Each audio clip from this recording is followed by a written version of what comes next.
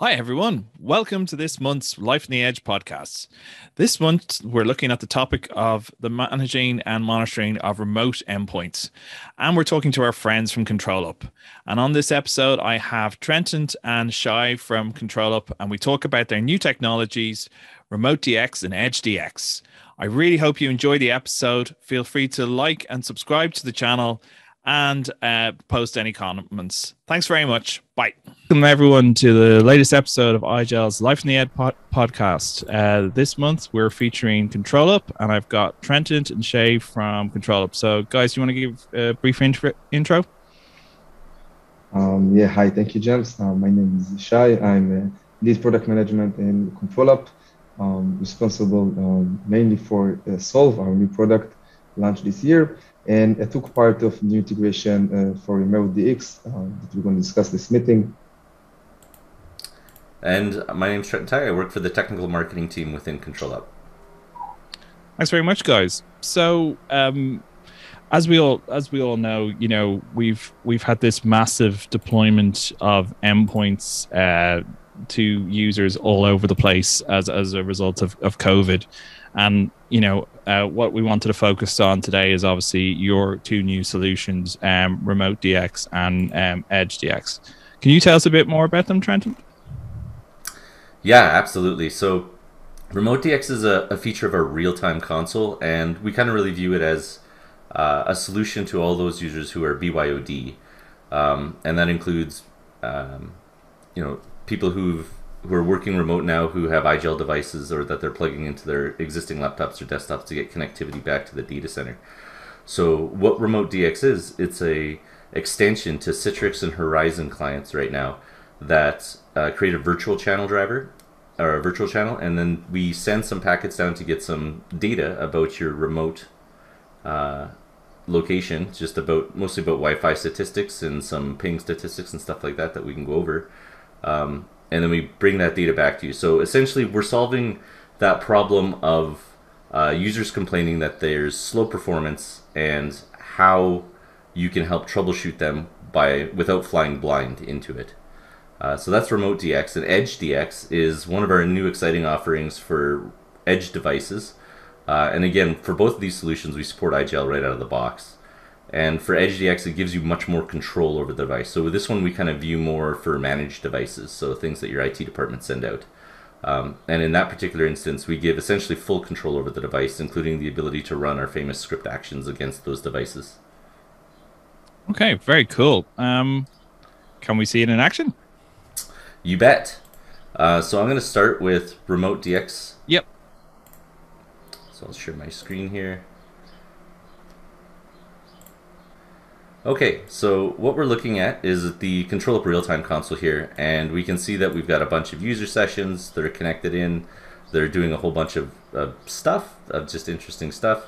And if we scroll to the right here, what we see is we actually see the client device score and all of these associated metrics on top, or at least the columns on top. And each one of these is the information that we're pulling with this new Remote DX feature. So we can see just by a quick glance at the device score that we actually have some devices that are in an unhealthy state, and we're able to judge that by their metrics that we're pulling from their remote devices. So in this particular one, this user has like a 206 millisecond LAN latency, so that's the ping to the local gateway, and then 339 millisecond total session latency. So that's from your data center device all the way back to your endpoint device. So same sort of metric as Citrix RTT and Horizon RTT, or the Citrix network latency metric, sorry. And then we do internet latency where we ping the distributed Google DNS servers. So these are the metrics we're pulling. We actually pull these for the IGEL devices here. I actually have a couple up here. So as I scroll to the right, we can see some more tertiary metrics, and then here's where we get to where we start pulling the operating system. And we can see we have got 4 IGEL devices running here, so we pull a whole bunch of different metrics, whether that's Wi-Fi related metrics or even local LAN metrics. So you can see we've got Ethernet here and Wi-Fi. And then you can see the associated Wi-Fi information there as well. So we've got like the client IP and what kind of network it's connected to, whether it's a WPA with a pre-shared key or WPA2 and so on and so forth. So kind of like Remote DX is around the whole age old issue that we see. My session is slow. and we can delve into it on the various endpoints. Is that kind of what you're looking at? Yeah, that's right. Yeah. Yeah, so we're looking at those metrics on those endpoints. Like, picture this scenario: a user calls you up and they tell you, they're getting poor performance, but they're working remote. Yeah. How do you start to troubleshoot that? You look at your data center, right? And you see all the metrics there look good. So then you get to the part where, well, is it the network connection between your data center and the endpoint, or is it something at the endpoint, the last like 10 feet, so to speak? And with this, we think we can help solve that problem. So even just looking at this, we can see one user has really high LAN latency, so that's going to bump all of his other metrics up at least that high.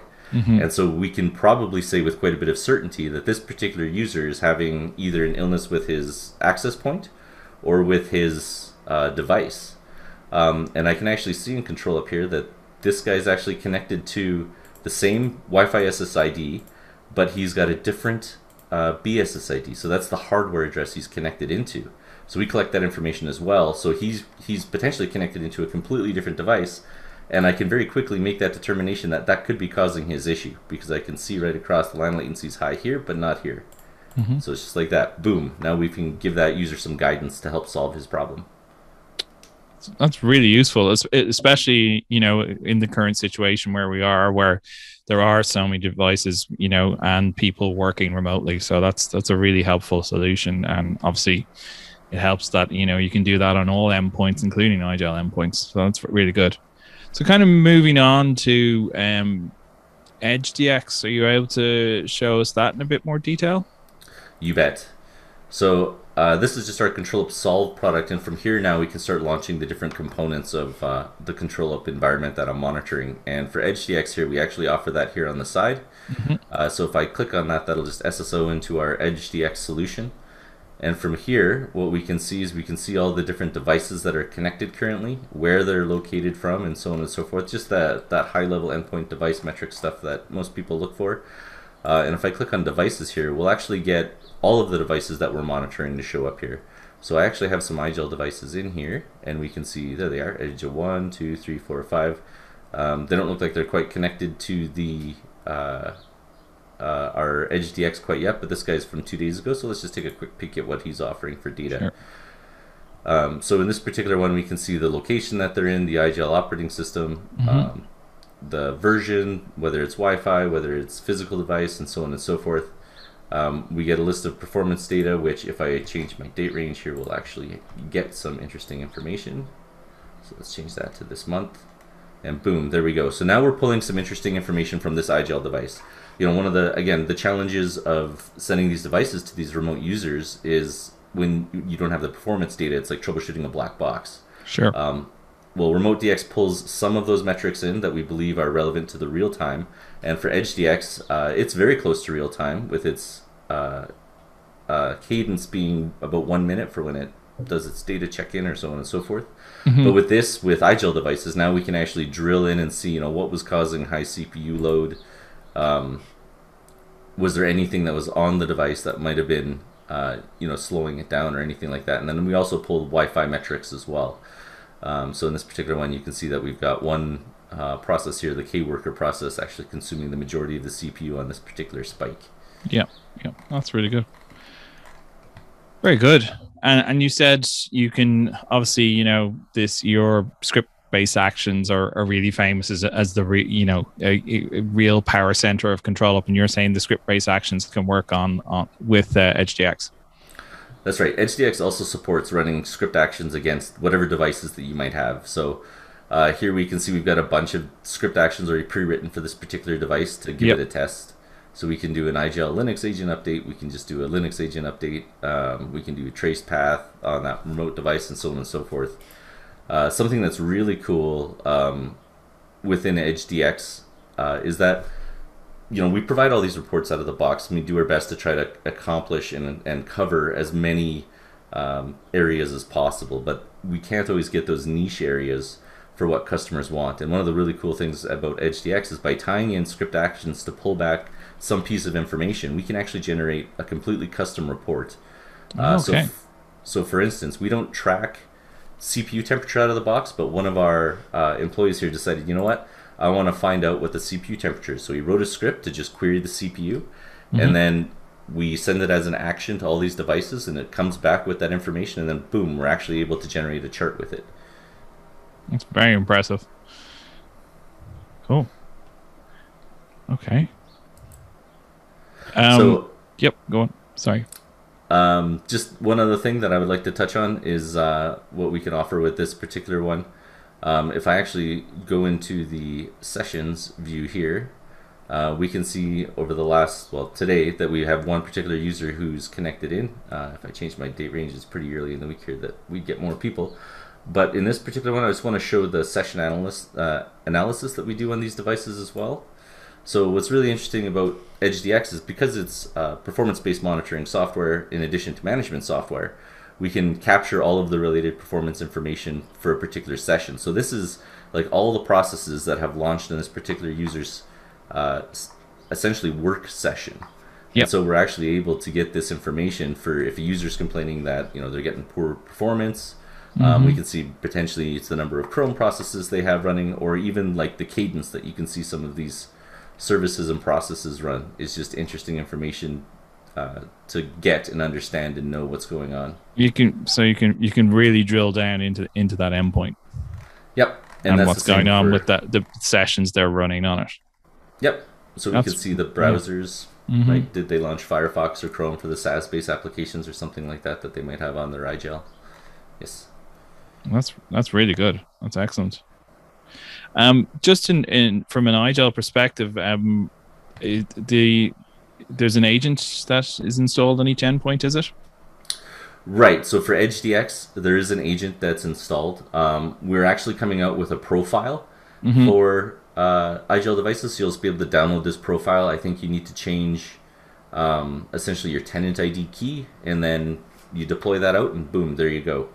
So a really easy solution to deploy for IGEL devices.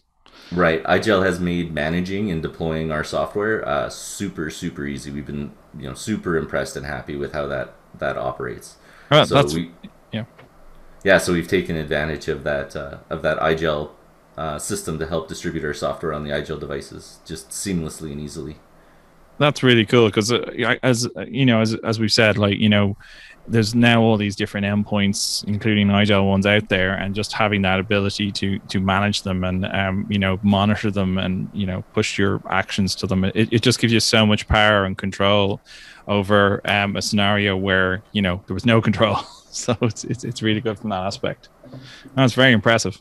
So, is there anything else you want to highlight for us, or? Not particularly. Sorry, just browsing around. But yeah, the software is incredibly powerful, and I feel like when you start tying it with the IGEL software and the work from home or work from anywhere type of experience people have, I think that there's a really strong story here, and I think we can help make each other's lives easier, so to speak, and the IGEL software and product certainly helps us get there.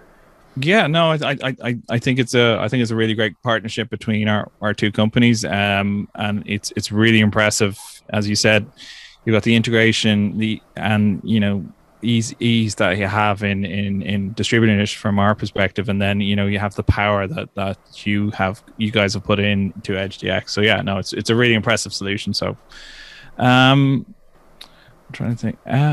That's pretty good. That's excellent. Thank you so much, Trentent. Welcome. Okay, that's been it. So thanks very much. That was a really good overview of Remote DX and EdgeDX. So I'd like to thank the guys from ControlUp for their time, and thanks very much. Thank you, James. Thank you.